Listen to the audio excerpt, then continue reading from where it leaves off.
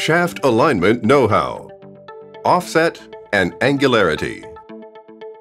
In shaft alignment, one of the machines is selected to be the reference machine, usually the driven. We call this the stationary machine. The other machine, typically the driver, is considered the machine to be moved. The movable machine is adjusted so that its own shaft centerline is aligned to the stationary shaft centerline within predetermined tolerances. Here we see the misalignment in just one plane. However, the same concepts apply equally to both the vertical and horizontal planes. Let's introduce the center lines of rotation. The center of the coupling is shown here. At the moment, the movable machine is misaligned. As you can see, there is an offset at the coupling. Offset is the distance between two lines at any given point, in this case, the coupling center.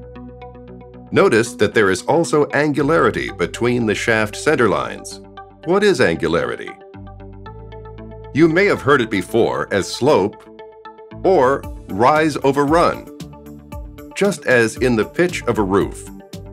Angularity between shafts is expressed as the amount of change in the offset as we go along the shaft center lines.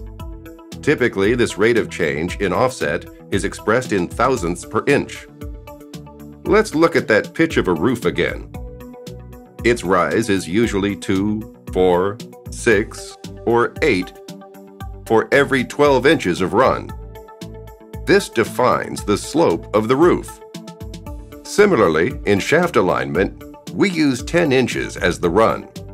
Pretend this run is the coupling diameter. Now look at the gap between the faces over this run. This gap difference is the angularity for every 10 inches.